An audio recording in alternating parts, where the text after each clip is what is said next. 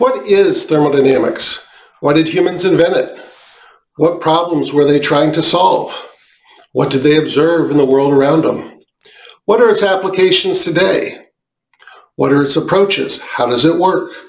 Thermodynamics. What does it mean? We have thermo, we have dynamics. We know these come originally from the Greek language. Let's look at thermo. Let's look at dynamics, and let's put them together and make thermodynamics. Let's start with thermo. Where does that show up in our language? We have thermometer, which has something to do with the body temperature or other type of temperature. We have a thermos, which is an object we use to try to keep a liquid cold or keep a soup hot. It's an object that tries to stop a temperature change. We have thermal underwear. In the winter, if we get cold, again, the body is at one temperature, surroundings are colder, and we are trying to hold that temperature gradient. We don't want the body temperature to change. If you get a home heating bill from natural gas and you look at what you're actually buying, what do you billed for? You're not billed for cartons of milk. You are billed for something called therms. So paying for therms, again, heating the house in the winter with natural gas. So this idea of therm has in it a temperature. And what do we know about temperature? Well, we know a lot of things about temperature. One of the things we can look at is ice. Ice exposed to a high temperature, say an open flame, a temperature gradient, the flame is hot, the ice is cold. We know there's heat transfer. We know that there's melting. So therm has this idea about it of temperature and things driven by temperature change, things we're trying to control about temperature differences, hot versus cold, cold versus hot, therm, temperature, heat. So that's half of this word thermodynamics. And in fact, you can study something called heat transfer that's all just about therm, but that would only be half of thermodynamics. Dynamics. When do we think of dynamics? Well, we can have an automobile, a dynamometer. You put the car on it and you look at its wheels turning. We have dynamite, something that explodes. We have a unit of measure called dynes. This idea of dynamics, dynamite, dynamometer, they all have to do with force, power, motion, pressure. That's what we mean by dynamics. We mean movement of objects. We mean forces associated with those objects. We mean pressure associated with those objects. Dynamics. Pressure can be used for a very useful purpose. For example, it can be used to crack ice, icebreaker. When an ocean freezes, send the boat through it, use force, power, clear that ice. That's all pressure and force. Note the absence of any temperature interaction, just pressure and force. Dynamics.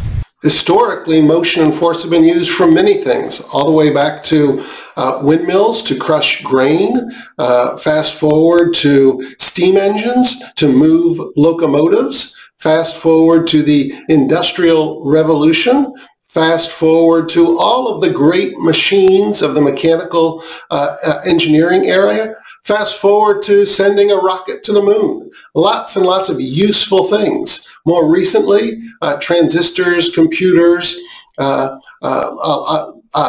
based on electricity, which in and of itself is tied back to motion.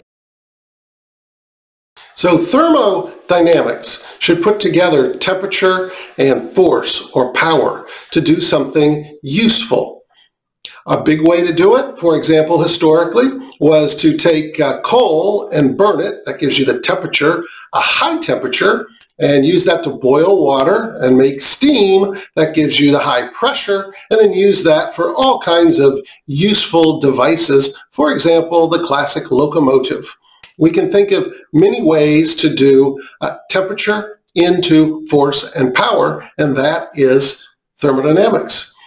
Most recently, we have electricity. Electricity has been around in a common way about 100 years. So we have a hot source, which could be burning the coal, could be burning the natural gas, which could be taking the sun and putting it through parabolic reflectors and focusing it to make water into steam. Many, many different ways to change temperature, all of which lead to steam.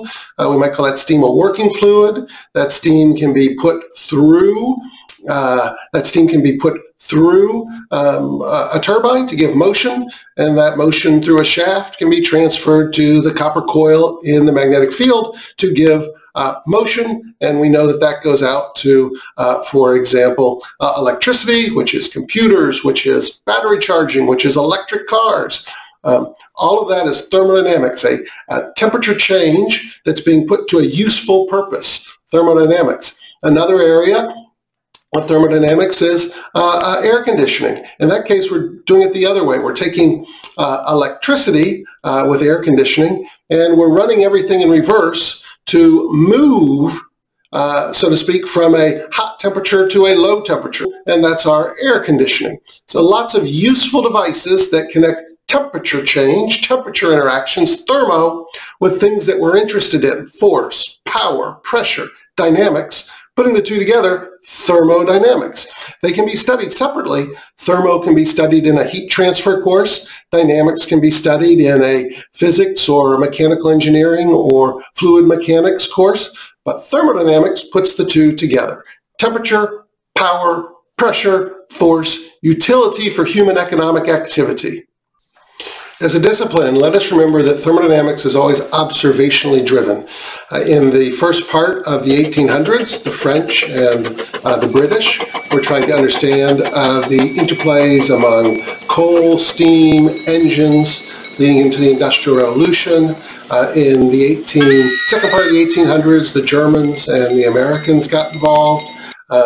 Started to also think about how chemistry, biology were connected into heat interactions, work interactions, and thus began the formal discipline of thermodynamics, which figures strongly in what is today mechanical engineering for engines, automobiles, power production, and also chemical thermodynamics, which figures strongly into chemistry, biology, and many other disciplines, as we will learn to put on our, what I like to call my thermodynamic X-ray glasses. You will see thermodynamics everywhere, all around you, from the micro to the human size to the universe. One way thermodynamics can intersect your life in a bad way is if you have a house in an area where temperatures can go below freezing.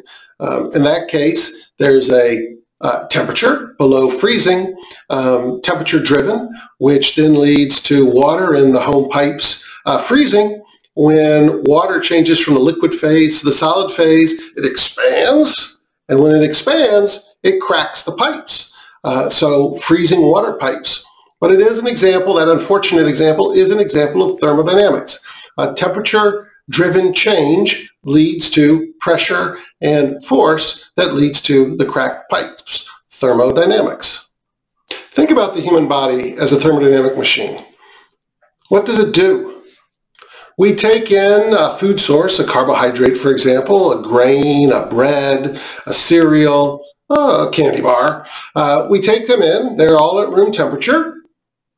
And from that, we have some type of temperature interaction because our body, it gets hotter, right? The temperature of the body is warmer than the temperature of surroundings, so there's a temperature involvement. And at the same time, we do things. We move arms, we move mouths, we fire neurons in the brain. We're having some type of mechanical or some type of work interaction. So the human body is a wonderful thermodynamic machine. Temperature, movement, force, pressure, it's all there for the human body. So in review, thermodynamics. Thermo has temperature. Temperature is going to be an important part of thermodynamics, T for temperature. Dynamics. Dynamics has force, pressure.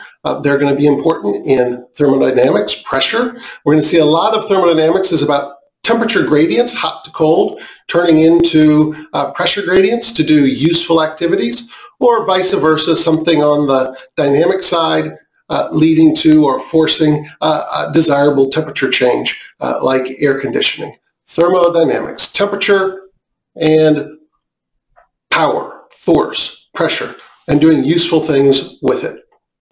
Acabou.